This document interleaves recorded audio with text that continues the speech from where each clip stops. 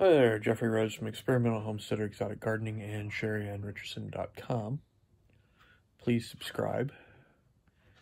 And thank you to those who have subscribed. Yes. So we got off to a rough start this morning. Sheri had another episode of her AFib. Basically, her heart rate was elevated this morning.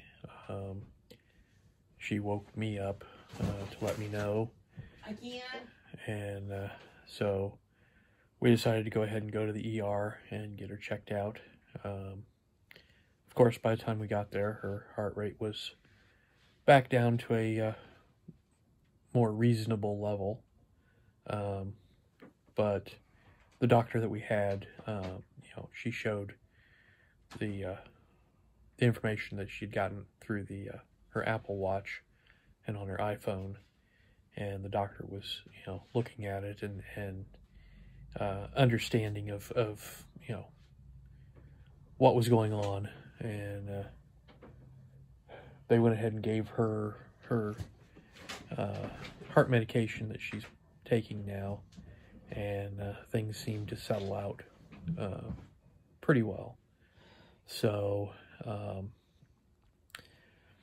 I think this is something that is going to occur every once in a while,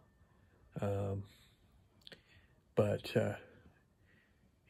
we'll follow up with the cardiologist, and we've got a follow-up appointment in a couple of weeks with him, and we can let him know. She's supposed to call tomorrow and let him know that she had another episode, and then when we go see him, we'll be able to probably get some more information, and she's got a couple more tests that are being done, so hopefully we'll get all of this sorted out, figured out, better idea of what we'll be dealing with as things progress. But I'm thinking that this is just, kind of every once in a while she'll have something like this occur, and we'll just have to work through it. But I think part of it was just, there was a little bit of stress yesterday, a little bit of overexertion maybe, and this morning, it was just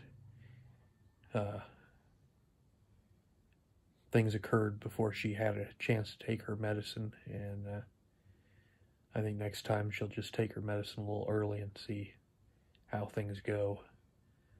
But after that, things went a little better. We came home, dealt with the goats, and let the chickens and Ferdinand out into the yard.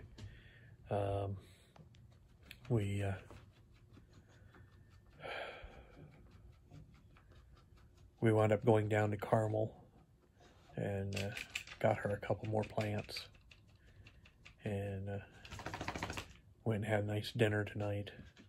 So overall, it wasn't too bad of a day, except for that it started off on a rough spot. So